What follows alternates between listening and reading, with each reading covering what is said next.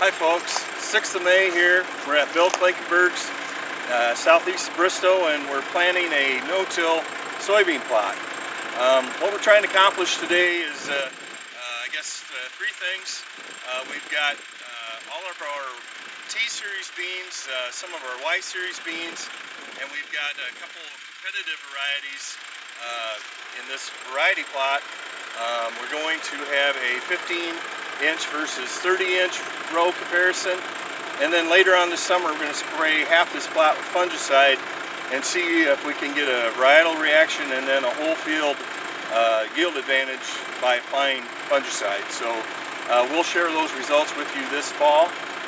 While I'm out here, I would like to thank all the cooperators that we've had in the past with our PKP and C-Pro plots, and thank you for taking the time and effort to plant and harvest these plots. It's very useful information, not only for myself, for our customers, and for Pioneer. Thank you.